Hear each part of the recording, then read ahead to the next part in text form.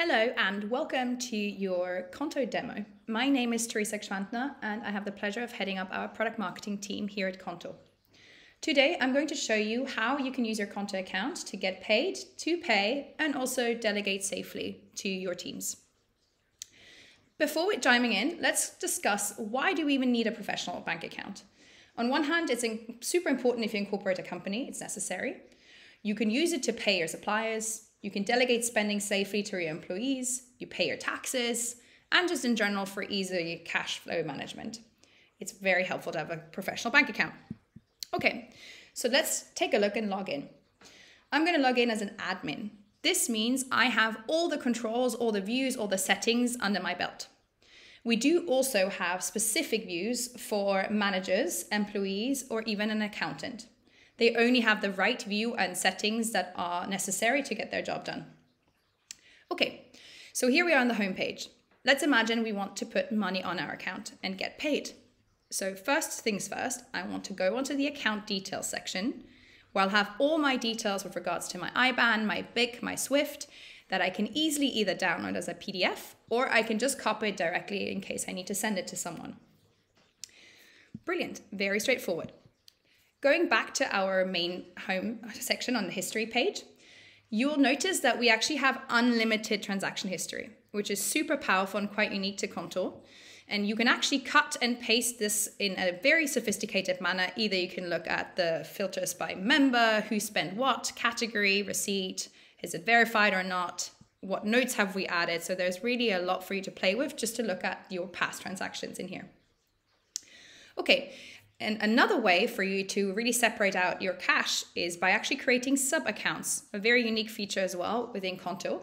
Each of these sub-accounts have their own IBAN and can be used for different purposes. So for instance, if you want to allocate a specific budget to the sales team, you could create an account that's just for sales. Same thing if you want to keep money aside for payment of VAT at the end of the year, you can create an account just for VAT. Or if you work with various customers and you want to split out the budget that you want to use for each customer into different profiles, you can also create one for customers. So very handy. Perfect. Let's assume that we are setting everything up together today and we need to pay a supplier. So with that, we need to make a transfer. You see here on the left-hand side, we have the transfer widget and you can actually create one straight from here, but because it's our first one, let's do it together. So we click on transfer, we create a transfer. And what you see here is that there's numerous ways of transferring money. So you can externally transfer it in euros. You can also, as I just showed you with the Malta accounts, internally transfer it to one of the different IBANs that you have and sub-accounts. Or you can, of course, transfer it in different foreign currencies. Or what's really beneficial, and again, something unique to Qonto, is you can actually very easily do bulk transfers in euros. Imagine having to pay all of your salaries. We have an integration with PayFit. It's super straightforward and allows you to save time. We're going to make an external transfers in euros. Coming to this page, we see that we're going to pay from our main account. That's okay, because we're actually paying Salesforce as a software. So here we type in Salesforce, who we want to pay. The category is actually online services. This is especially beneficial for bookkeeping and accounting purposes later on. We have the IBAN just here, so I'm going to add it in here. We are kind of late, so we do want to notify my beneficiary. And in this case, it's actually just a generic billing@salesforce.com address. That way that the moment the transfer is executed, they'll get a notice and they'll know that we've paid our bill. Perfect. So because we are a recurring customer, we also have a customer reference that we're going to add in here. And the monthly amount, this is expensive, is 14,999 euros. Because we're going to have to pay this monthly, we may as well add a repeat. So here we're going to say we want to pay monthly until the end of the year because we hope that we can renegotiate our contract by then. And so from now, this is scheduled. Very handy. And what's, again, especially important for bookkeeping and accounting purposes is that we can easily also add the Salesforce invoice here directly. So if we scroll down, we have 20% VAT. We can actually, again, categorize this for our accountant. They will love us. This is in the sales department because we are using it for sales. And because we're doing this in online software, we can also select the software as a category. Perfect. So we're going to submit. Confirm your transfer. You can review everything one more time. verification code. Again, everything is very secure with us. And the scheduled transfer is set up. Very straightforward. Brilliant. Let's say that for our office, we actually still haven't set up the direct debit for our gas bill. So let's go into direct debits and do that really fast. We are here to set up a new direct debit. And actually, Total Direct Energy has already given us their mandate. So here I say, yes, I did receive the mandate. We can upload it again. So we're going to upload it directly. In most cases, you'll get directly a mandate that has all the right information on here. Brilliant. So I'm going to continue. The creditor name is not on my list yet. So I'm going to say Total Direct Energy. And as a category, I'm going to select utilities. Again, another way for us to keep bookkeeping and accounting in mind. And we're building all that into our process, which is very handy. Okay, so we do have the unique mandate reference from the mandate. We also have the SEPA creditor identifier, so I'm going to add that. And because it's a monthly unfortunate payment that we have to make, we're going to keep it as recurring. Since this is affecting everyone, we're going to select the main account. We can review one more time and confirm and submit. Easily now we have the direct debit authorized. Sounds good. Perfect. So now that we've set up all these payments, let's also find a way to actually get paid. In addition to, of course, sharing our IBAN, let's say that the sales team just had a great success and they got a check from a customer that we want to check in. So we can select deposit a check. So here it explains to you how to do the step-by-step, but we'll walk through it together. And just as a heads up, you can only do about 15,000 per check. So let's start. The editor's name, let's pretend that I'm giving you this check, which is quite nice of me. So we have entered the editor's check number and the date.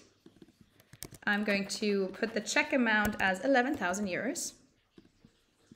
I'm going to add the check number in here.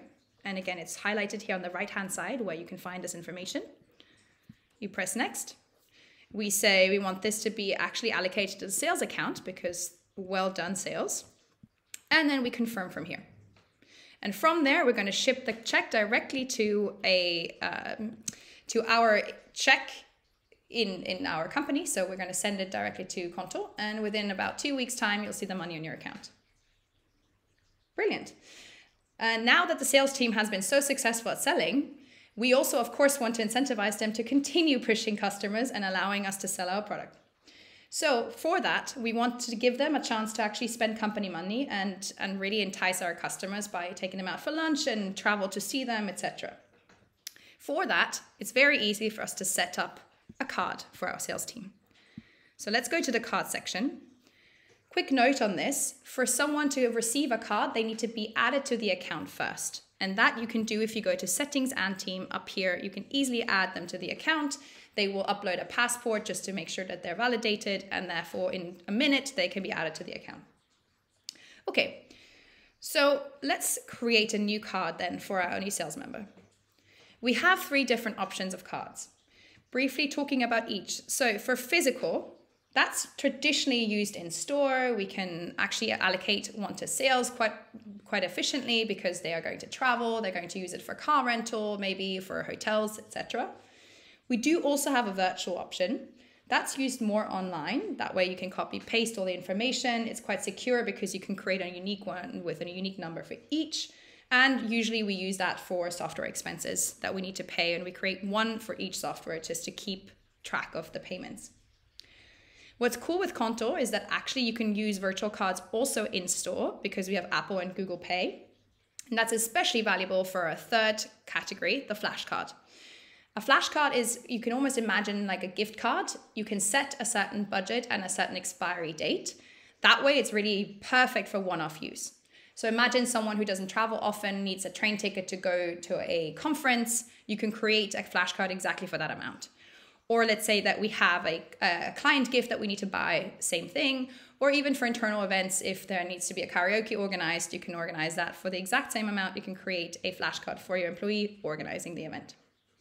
In this case, we are creating a physical card because, again, we have a salesperson who will travel on a regular basis, and for them, it's probably worth it more.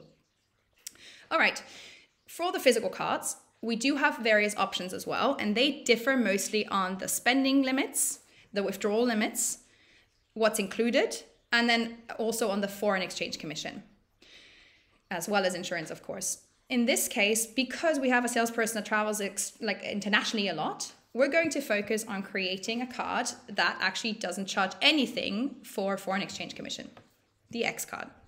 So I choose it here.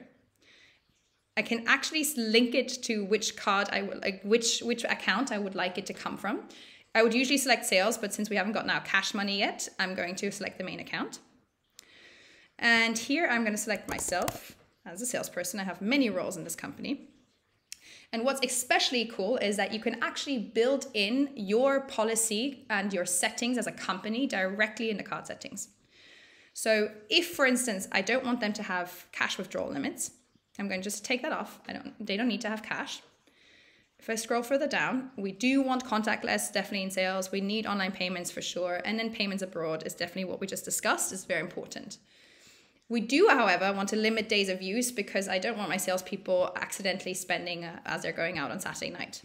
So here we go. We set that up. Continue. This is the preset limit. But actually, as our company expense policy, we have 5,000 euros per salesperson to use per month to go see customers.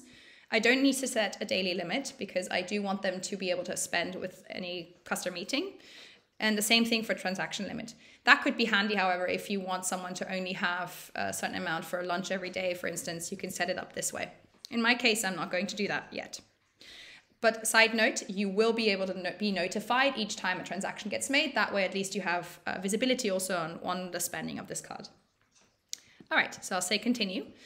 And I'm actually going to ship this directly to the company because that way it's safe and I know it's going to be delivered on time. One last look. Perfect. Giving Teresa a card. There you go. Okay, so now with all of this, we have learned how we can get paid, how we can pay someone, and how we can delegate safely to empower your employees to do the best job they can do. So I hope you could see how simple and straightforward this is on Qonto, and I can't wait to see you next time. Thank you very much.